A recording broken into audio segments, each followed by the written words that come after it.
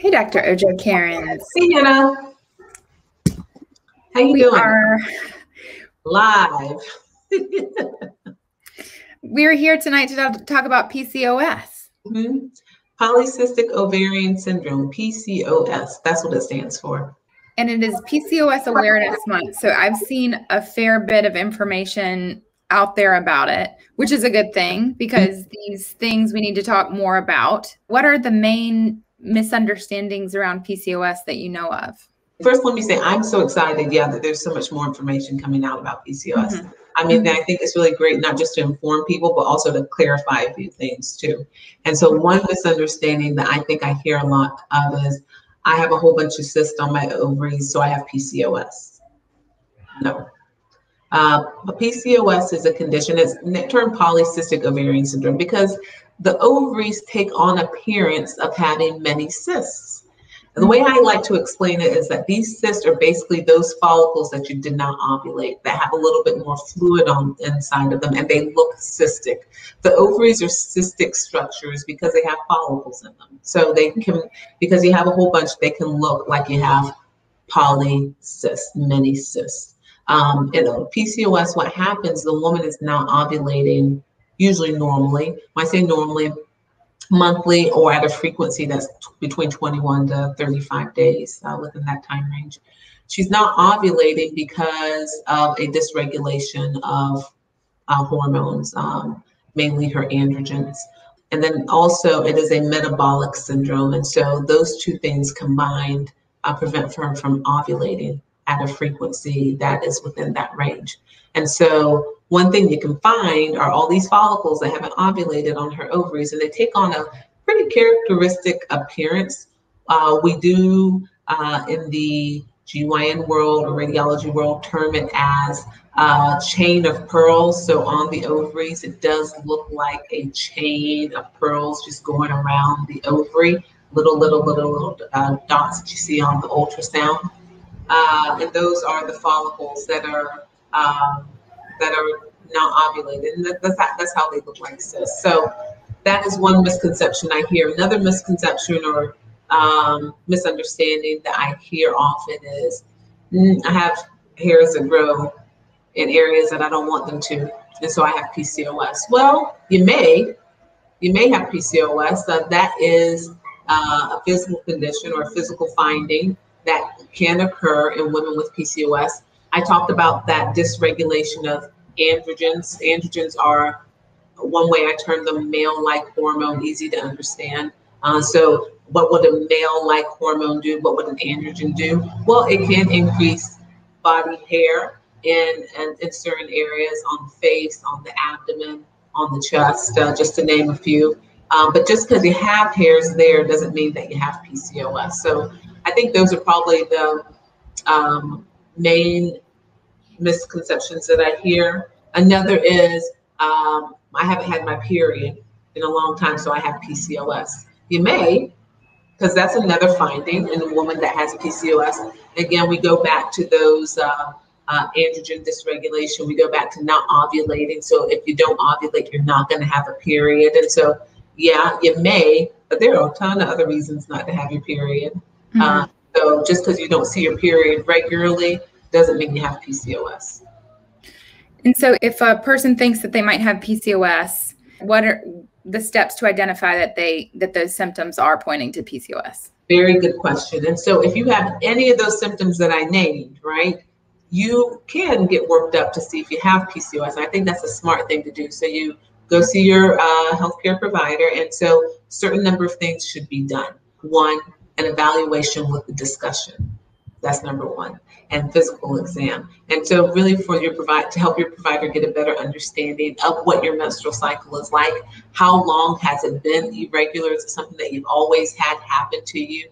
How old are you? Are you 15 years old and you're having irregular periods versus 28 years old and having very irregular periods? So, that's a big thing to distinguish between when we talk about age. So first, meeting your provider and having a discussion, talking. The second thing that can be done is a laboratory examination. And so that's assessing some of those labs that deal with androgens and your metabolic status, having those labs evaluated. Oftentimes, women with PCOS are also pre-diabetic. Again, we talk about the metabolic syndrome that comes along with it, and so having lab work done is key. Another thing to do is also have ultrasound about what things we see in women with PCOS, the chain-like appearance or pearl-like appearance of cysts on the ovaries. And so when you take all three of those components in mind and you think about them, we use certain criteria to say, hey, yes, this woman likely has PCOS. And usually 2 out of those 3 components that we talked about, discussion, understanding what your periods are like, having lab values that are significant, or having a finding on ultrasound, we can use that criteria to go ahead and make the diagnosis of PCOS. And so then please tell me that there's some good treatments. There are so many good treatments to polycystic ovarian syndrome. And the first good treatment is knowing that you are not alone. Even though I said at the beginning, there's not everyone that has these symptoms or has a symptom, has PCOS. There are a good number of women with PCOS. And unfortunately, because of the obesity epidemic, that number is growing. And when I think about PCOS, I really think about it in a subset of 2 types of women. One where it's mediated more by weight, and your weight is driving your metabolic issue, driving you to have that increase in androgens, and one where it's more of a genetic component. And so you can see both women that are overweight and women that are normal weight or within normal BMI range with PCOS. Both resulting from different causes, but move forward to have the same effect. And so the main treatment first for the subset of is, depending on what age you are, you have to decide, do you want to become pregnant or not? If you are at a part of your life that you want to become pregnant, then that will affect what treatment options are recommended for you versus if you're not. And then the next step is to consider the weight component. Is there a weight component there? Is there obesity? Because if there is, just 5% of your weight loss can actually stimulate you to ovulate and can help to reverse those effects of PCOS and having irregular periods. And so how do we lose weight? We've talked about this multiple times on this program, which is good nutrition and consistent exercise. And so just losing 5% of your weight can help you ovulate and can help you with your PCOS. Other than that, there are some really good medications for women with PCOS. And so we oftentimes use birth control pills or any other form of hormonal contraception. 1, to help regulate your periods, but 2, to also help keep the endometrial lining thin. So that's the inside of your uterus. Women with PCOS, I've already said, they have a high risk of having prediabetes. Women with PCOS also have a high risk of having endometrial cancer if they continue to have irregularity in their periods. They continue to have long periods of time where they're not menstruating. They have a higher risk of having endometrial cancer. And so we use these hormonal medications to, 1, regulate their periods, and 2, to also help protect the endometrium to prevent any type of abnormality from occurring because of potential thickening because you're not having your period monthly. It's okay not to see your period if you're using hormonal contraception, because the hormonal contraception is keeping that lining thin. So again, decreasing the risk of any type of endometrial pathology. There are also really good meds to help the metabolic side of PCOS. And so use of medications like metformin can help to reduce the metabolic effect of PCOS in women who are hoping to ovulate on their own. If you get that metabolic side controlled, you may start to ovulate. For those women who know they have elevated male-like hormone, elevated androgens, there are medications that can help to just lower those male-like hormones that you can take. Some of the contraceptives, specifically the birth control pill, can also help to lower those numbers. So there are good meds out there. There are good treatment options out there that are also not medical, but we also come back to the discussion of good nutrition and exercise. This is so informative because I didn't know that much about PCOS, and it points to me to the need for awareness, because it's easy to think awareness, okay, so now I know about it, so what?